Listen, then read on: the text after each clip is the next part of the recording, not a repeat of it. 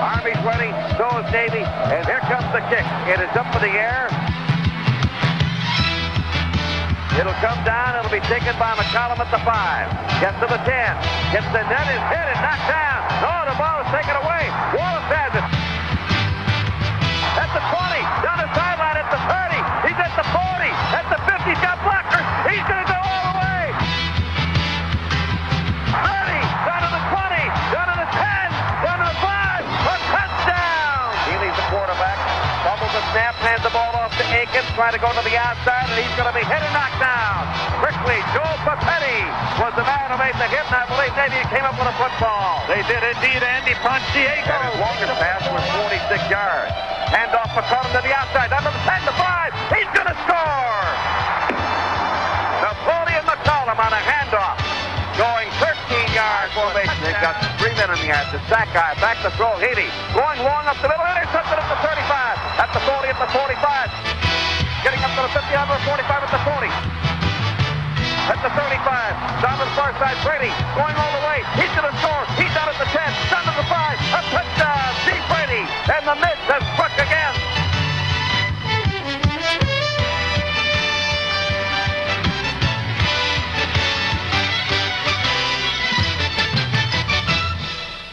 We had a lot of positive things come out of this past season. We started out as a very inexperienced young football team at the beginning, and I think we improved as the season went on. As Coach Gary Tranquil led his team onto the field for the start of the 1983 football season, there were indeed many question marks in the Navy lineup. With a host of inexperienced players filling key positions, Coach Tranquil was going to be counting heavily on several returning lettermen for early season stability. Junior tailback Napoleon McCallum was already a proven entity. As a sophomore in 1982, he had ranked 5th in the country in all-purpose running. Showing all too well, he was a threat as a receiver and a kick returner, as well as a rusher. Thus, the Mid's offensive hopes for the '83 season rested largely upon his broad shoulders.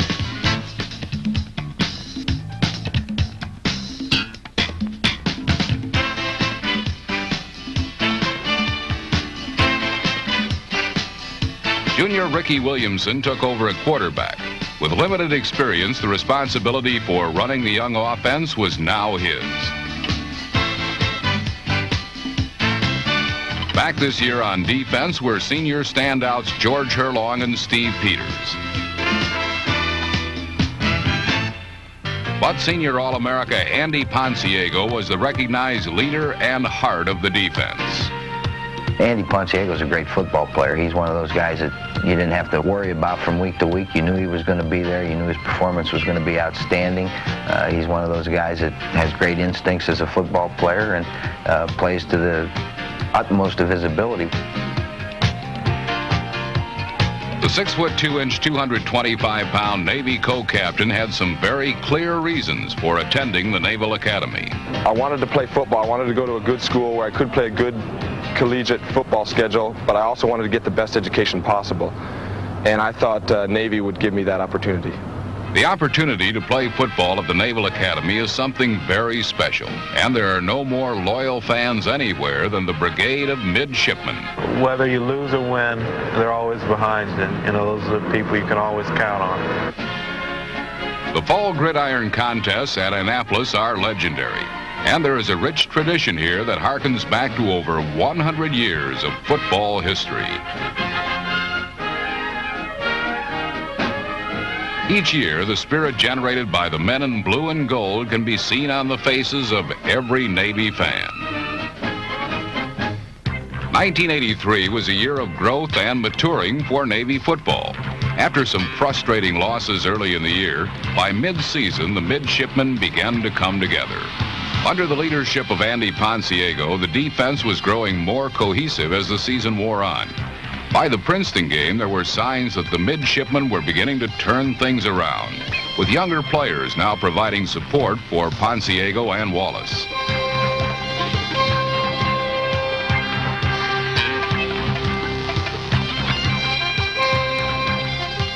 Determined efforts against the likes of Pittsburgh, Notre Dame, and Syracuse proved that this team was once more competitive.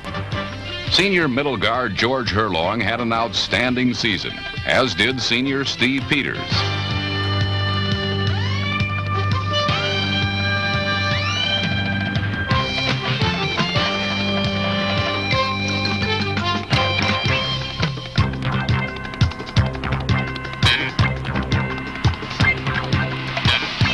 Andy Ponciego finished his 4 years at Navy with another strong showing. Invited to 2 postseason All-Star Bowls, Andy brought his total career tackles to an even 500, a school record. It is fitting that this talented young athlete will now have a place in the Navy record book. But it's not enough to simply stop the run. If they can't beat you on the ground, they're bound to take to the air, and you had better be ready. The Mids pass defense improved steadily in 1983. Sophomore Steve Brady picked off 5 passes and gained a total of 145 yards, an average of 29 yards per interception. Andy Ponciego also had 5 interceptions, as did Eric Wallace.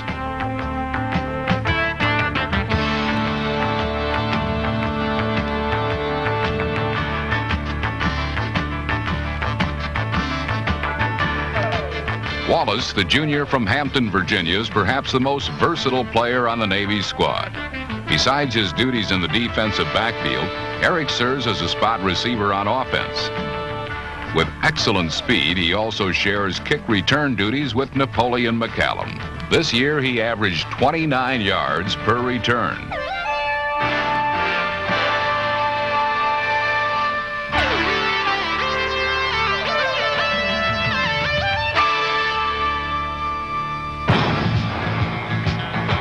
By mid-season, Ricky Williamson began to show the poise and confidence that only comes with time. Finding receivers like junior Chris Weiler and Ken Hine amidst enemy defenders, Williamson was increasingly able to thread the needle. More good news for Navy fans was the emergence of tight end Mark Stevens, who quickly became Williamson's favorite target.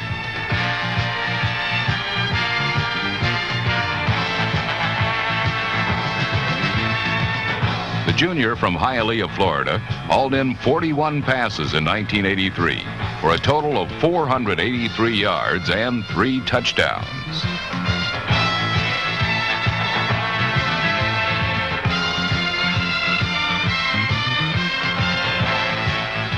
An unheralded key to the ground attack was senior fullback Brian Caravale.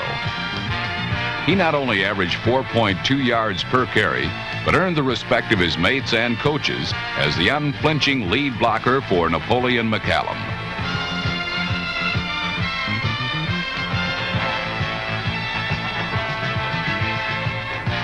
Junior Rich Klaus was another versatile back who early in the season gave the offense a boost. However, a knee injury kept him sidelined the last half of the year.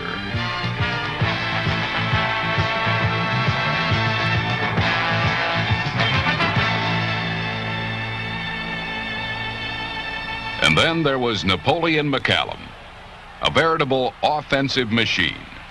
Of all the players that I've ever been around, in his right, he's as good as any. He's a young man that wants to be good. He's paid the price to be good. He's had a taste of that success, and I think from here on he'll be an outstanding football player. McCallum, the junior from Milford, Ohio, now owns 16 school records, including 12 that he established in 1983.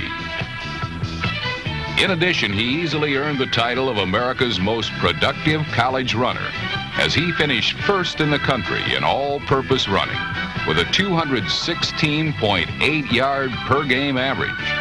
He finished third in the country in rushing and 8th in punt returns.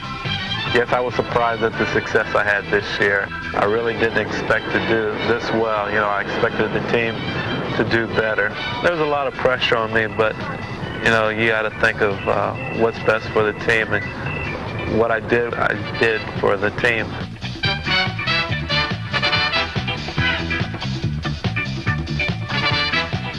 As Napoleon knows, football is a team game, and a running back is only as good as the men blocking up front.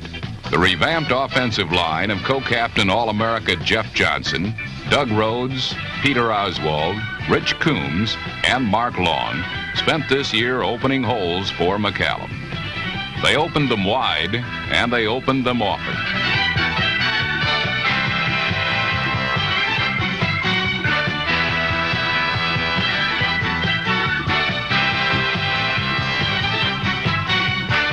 McCallum is the most heralded offensive player to don a Navy uniform since Heisman Trophy winner Roger Staubach. Athletics fill a vital but proper role in life at the Naval Academy. There are things that are more important than football, and I think that's the way it should be. Here at the Naval Academy, a naval career and education are the most important things, and I don't think in college athletics we can ever lose sight of that fact. There are special demands made on the student athletes at the Naval Academy. To fulfill all that is required takes organization, and it takes discipline. When you come back after practice, you have to realize that you have work that you have to get done not only on the field but in the classroom. And when you get back to your room, the work doesn't stop there, and that's where you begin. Life at Annapolis is indeed a challenge, but one which fosters in a young man the maturity and confidence needed to become a leader.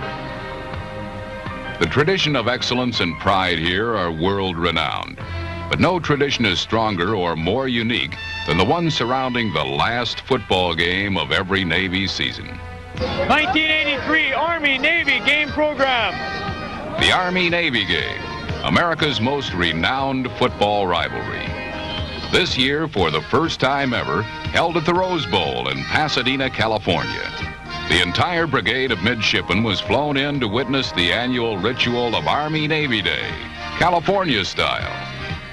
A national television audience watched as Navy closed out its 1983 season in grand fashion.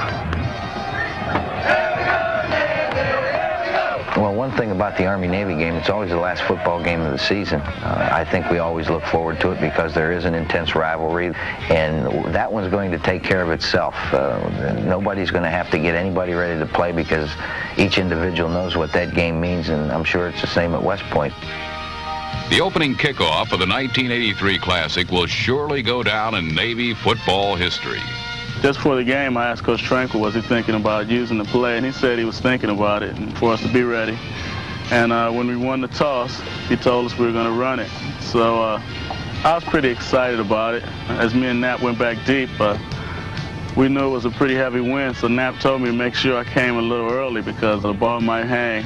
And as I came back, I didn't come quite early enough, but things turned out okay. And Nat was kind of mad at me because he got kind of beat up on the play, but it turned out all right.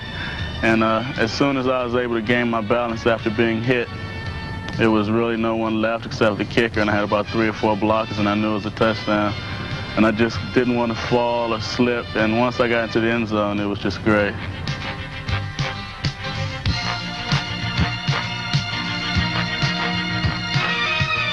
This 95-yard kickoff return by Eric Wallace set a Navy school record and started the Mids off on a scoring spree that left Army wondering what hit them. Touchdowns on a run by Napoleon McCallum and an interception and 65-yard run back by Steve Brady put the Mids up 21-0 with only 3 minutes and 57 seconds gone in the first quarter. It was now up to the defense to hold the lead. The Navy rush simply overpowered Army's offensive line. Eric Fudge was one of many Navy defenders who found their prey in the Army backfield. Senior Rick Pagel, in his last game ever for Navy, played like a man possessed with 11 tackles. Big plays were evident all day, as Joe Papetti shows here. The Navy defenders totally controlled the cadets for the first half of the game, allowing only 2 field goals and holding Army star running back Elton Akins to -1 yard on the ground. Midway through the third period, Army scored a touchdown, making the score 21-13, too close for comfort. The next drive was engineered with the precision of a well-oiled machine. First, McCallum broke a draw play off left tackle.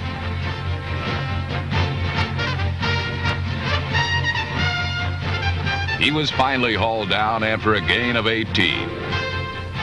A pass from Williamson to Stevens, netted 16. McCallum again, who almost took it in from the Army 13-yard line. And Williamson on the keep for the score. This brilliantly executed series gave the Mids back a commanding lead and reestablished the Navy dominance over the Cadets that was to continue for the rest of the game. An Army scoring drive was stymied late in the third quarter with this interception by Eric Wallace.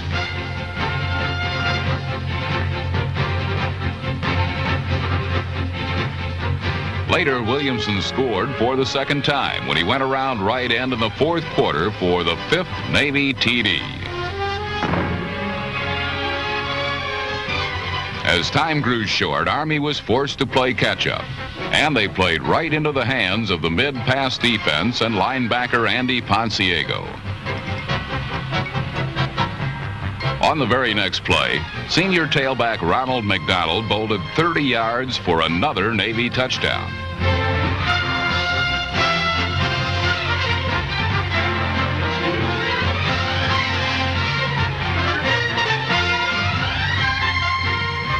On his only carry of the game, McDonald had scored his first touchdown ever as a Navy football player. With his perseverance and determination, McDonald seemed a fitting symbol for a team whose courage had brought them from adversity to victory. What this game did to us was it brought the team together. It made the team realize what we can do if we pull together. We're not just an offense and a defense, and we're not a kicking team, and we're not, the defensive backs. We're the Navy football team, and I think we realize that today. Every young man that goes through here and plays football and plays on the winning team and has a victory over Army, I think it holds a special place, and that's why the tradition has been maintained. From the frustration of the early season to the resounding victory over Army in the Rose Bowl, the 1983 Navy football team had come a long way. The determination of the coaching staff and players had paid off as the team got a glimpse of how good they really could be. For the returning players, there were lessons to learn and goals to set for the future. For Navy football, 1983 was surely a year of maturing.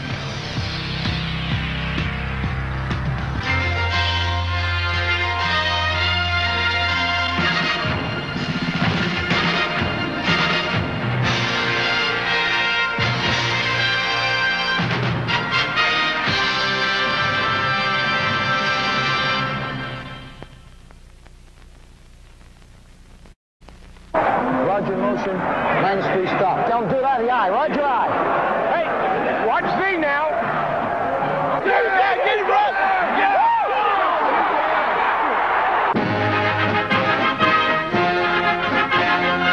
A beautiful autumn afternoon in Veterans Stadium, Philadelphia, the site for the unfolding of the 85th Annual Army-Navy Classic.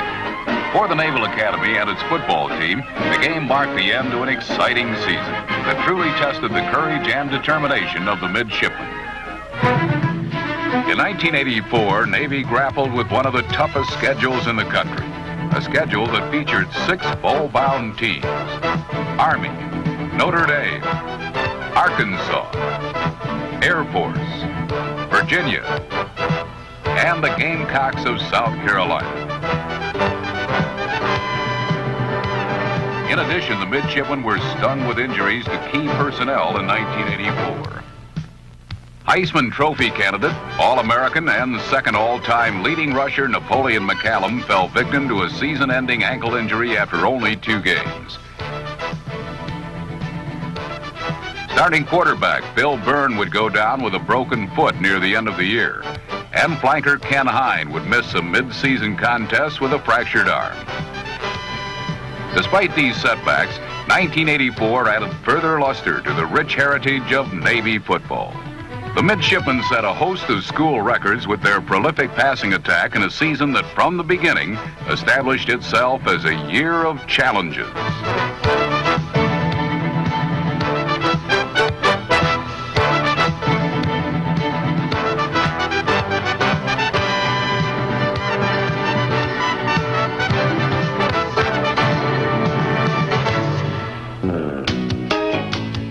first test for the Midshipmen came on opening day against the Tar Heels of North Carolina. There was a fever in the air on this humid afternoon in Chapel Hill, better known at the Academy as goat fever, and the Midshipmen intended to spread it throughout the country.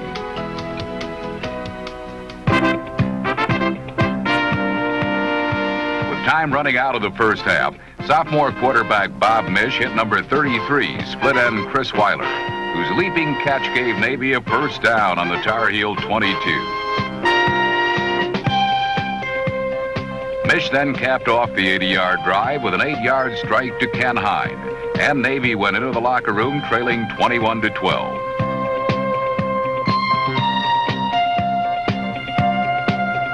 In the third quarter, a Greg Schildmeyer interception and 24-yard return gave Navy the ball deep in Tar Heel territory.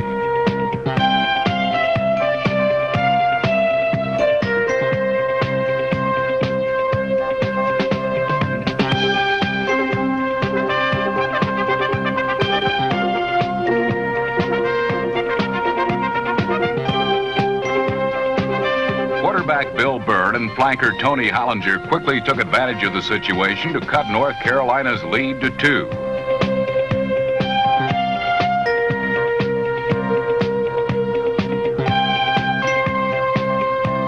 Following a Tar Heel field goal, Navy took the lead for the first time behind the power running of Napoleon McCallum, who galloped 28 yards down to the Tar Heel 11. Before Byrne and Weiler hooked up in the end zone for a 25-24 Navy advantage.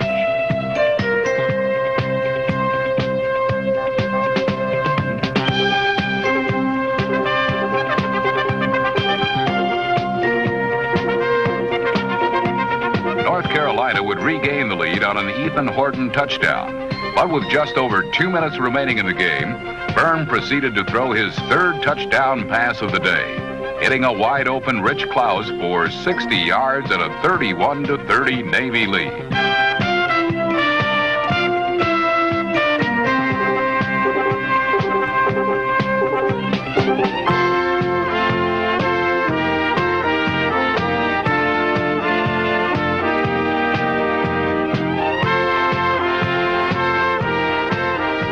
McCallum then finished off the scoring, diving into the end zone for the 2-point conversion.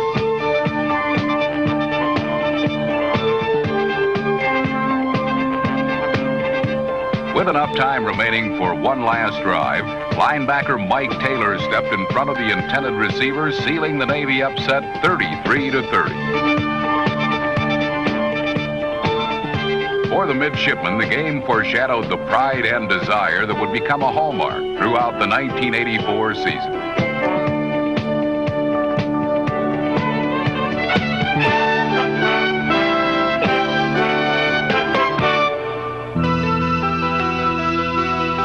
The following week, the Midshipmen were at Navy Marine Corps Memorial Stadium for their home opener against Virginia. The date was September 22nd, and for Navy football, it was a date that will live in infamy.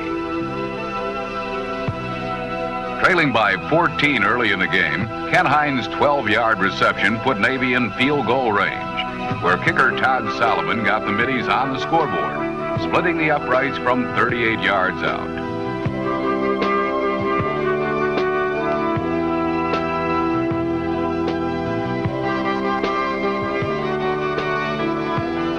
Byrne and tight end Mark Stevens were to hook up for a 28-yard gain to set up Solomon's third field goal of the day.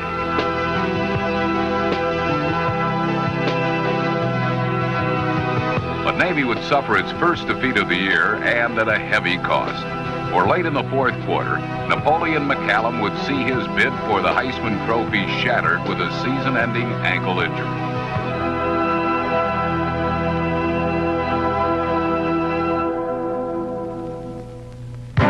Navy coach Gary Tranquil thus had to take a revamped offense into a nationally televised showdown against Arkansas. Replacing McCallum at tailback was senior Rich Klaus, who displayed tremendous second effort running against a tough Razorback defense.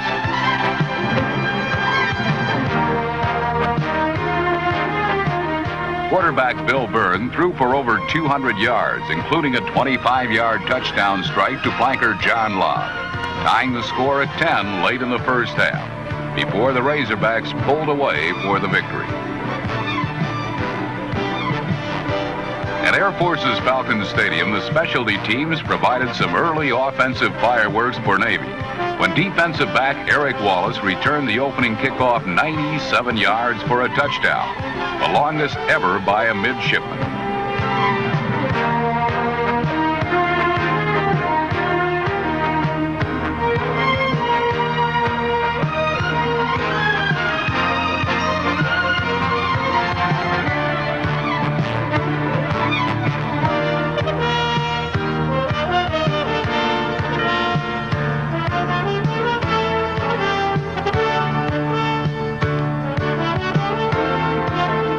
Wallace then displayed his defensive talents with a third-quarter interception that brought a halt to an Air Force drive.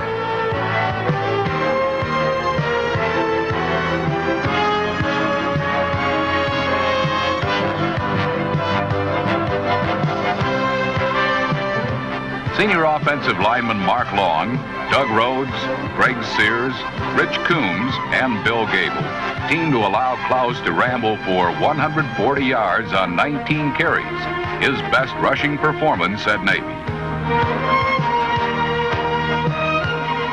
Still, the Falcons held on for a 29-22 triumph en route to a postseason bowl appearance.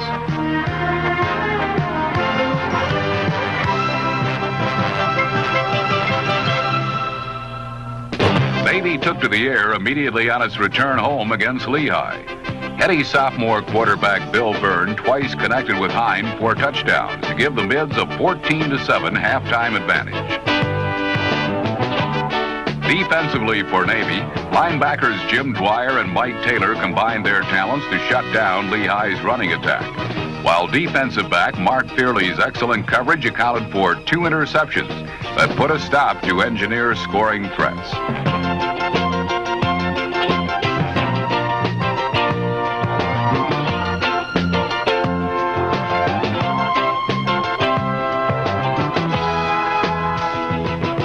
In the second half, Byrne was still going strong, this time hooking up with Weiler for 30 yards as the third quarter came to an end.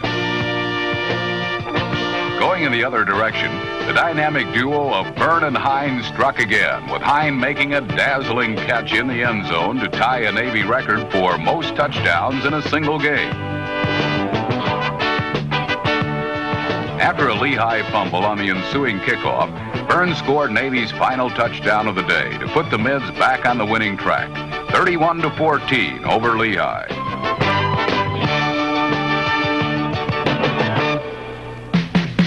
The following week against Princeton began with a salute to the homecoming crowd. Proud of their years once spent at the academy, they returned to Memorial Stadium to reminisce about years gone by and to give their undying support to the midshipman team. Not wanting to disappoint the homecoming crowd, Byrne and Weiler hooked up for 34 yards to give Navy the early lead.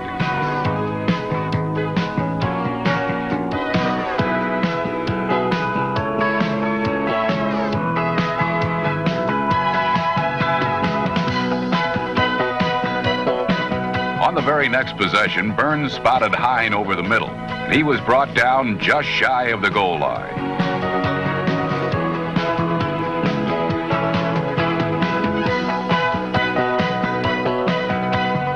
Calling his own number, Byrne dove into the end zone and Navy jumped out to an impressive 14-point advantage. Just before the half, another Navy record would fall by the wayside when Todd Solomon connected on a 52-yard field goal, the longest in Academy history. With a 17-point lead, Coach Tranquil watched from the sidelines as Navy's defense totally shut down the Tiger offense.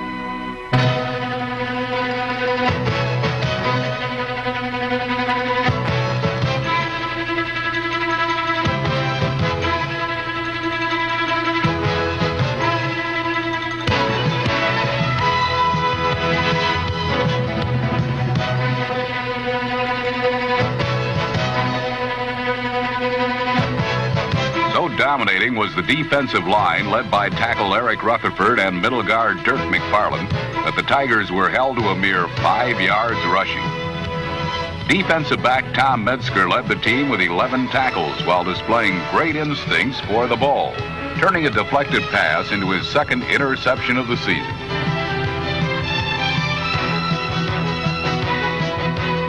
With the homecoming crowd cheering them on, Navy scored at will in the second half.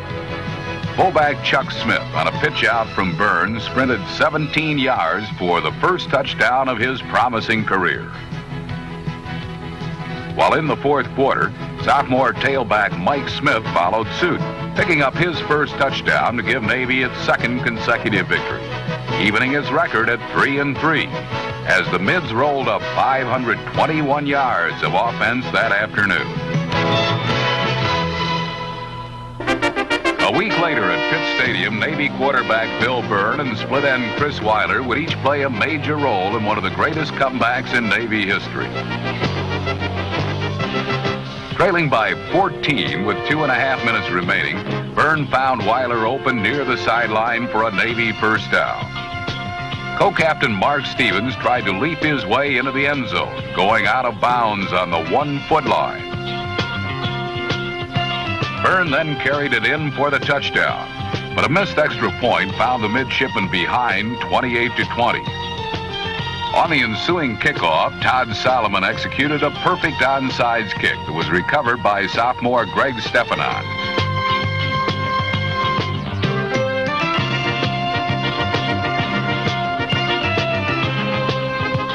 With time running out in the fourth quarter, Byrne found the ever-present Weiler open between 4 Panther defenders for his 9th catch of the game. And with 59 seconds to play, John Lobb's 16-yard touchdown reception cut Pittsburgh's lead to 2. With the game's outcome riding on one final play, Byrne dropped back to pass and, looking to his left, found Stevens in the end zone for the 2-point conversion. Once again, the fierce pride of the midshipmen players enabled them to overcome a 14-point deficit late in the game to tie the Panthers 28-28. At Giants Stadium, a fired-up Navy team took to the field against the Fighting Irish of Notre Dame, where unfortunately for the midshipmen, they fell victim to a widely known phenomenon called the luck of the Irish. For over 3 quarters, Navy combined an aggressive defensive line and an alert secondary, which together accounted for 5 Irish turnovers and figured in all of Navy's scoring drives.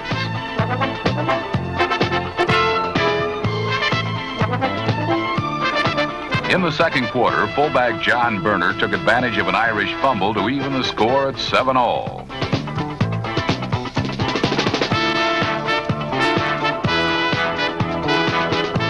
Early in the third quarter, defensive back Steve Brady's first interception of the season gave Navy the ball near midfield. 5 plays later, Weiler made a spectacular catch between 2 Irish defenders for a 1st and goal at the 3. With sophomore quarterback Joe Laletta in a tailback, Navy used some deception, with Laletta hitting quarterback Byrne in the end zone to give Navy a 14-7 lead.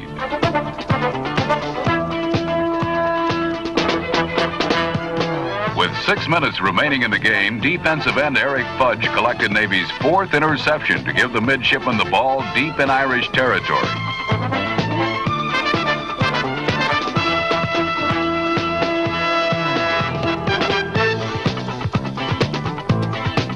Todd Solomon proceeded to make it 17-7. But a Notre Dame touchdown and 2-point conversion quickly cut Navy's advantage down to 2.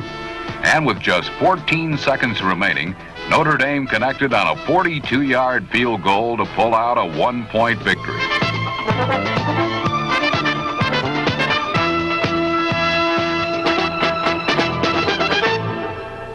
Navy's hearts were quickly mended following a Syracuse defeat when the midshipmen upset number 2 ranked South Carolina, behind a defense that was determined to keep the Gamecocks out of their end zone. Leading the way defensively for Navy was tackle Eric Rutherford, whose outstanding play earned him the honor of being named Sports Illustrated's Defensive Player of the Week.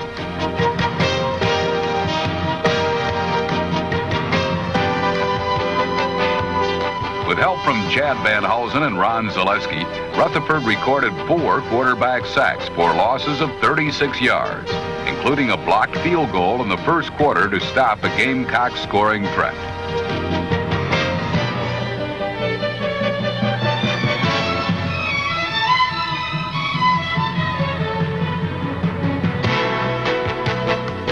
Offensively for Navy, Mike Smith's first quarter touchdown put the Mids in front 7-0.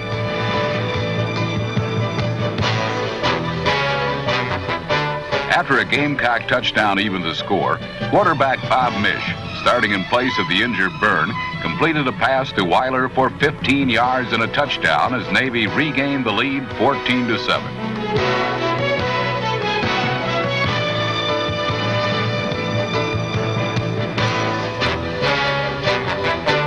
In the second half, senior Rich Klaus's 53-yard sprint to the end zone broke the game wide open for the Midshipmen.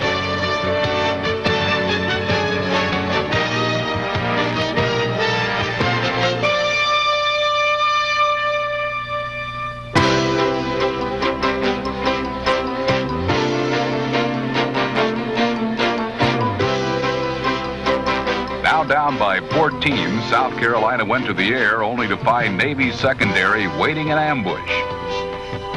Defensive back Joe Papetti's interception gave Navy the ball on the Gamecock 43, where Todd Solomon wasted little time converting the South Carolina turnover into 3 points.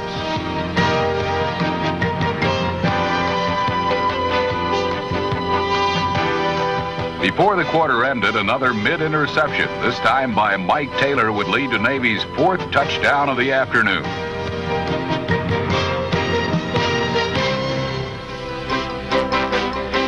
Rolling to his right, Mish located Weiler just inside the end zone for a commanding 31-7 lead.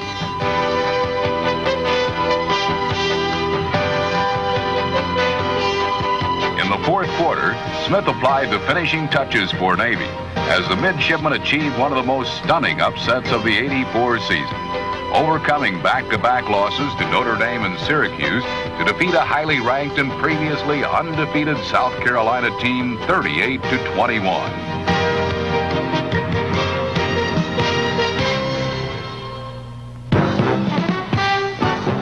After a year's absence, the Army-Navy game and its unmatched pageantry returned to Philadelphia, the traditional home to this heralded rivalry. The Cadets broke to an early lead before Todd Solomon put Navy on the scoreboard in the second quarter with his 15th field goal of the season.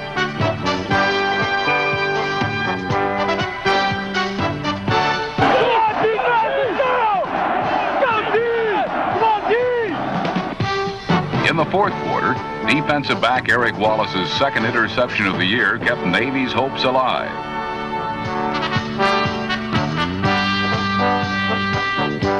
Klaus proceeded to put the Midshipmen in Army territory on a 21-yard completion from Mish.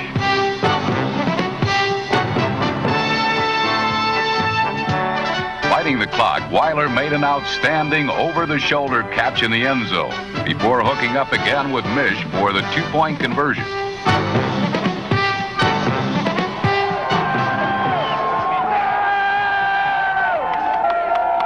But Navy's 6-year domination over the Cadets would come to an end.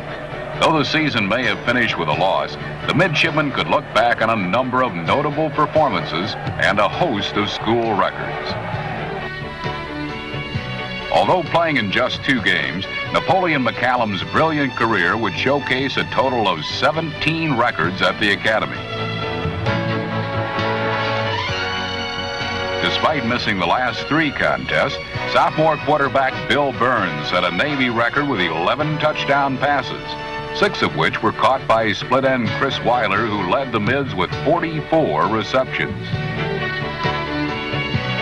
Also taking advantage of Navy's passing attack was tight end and co-captain Mark Stevens, who along with defensive tackle Eric Rutherford represented the Midshipmen in the Hula Bowl.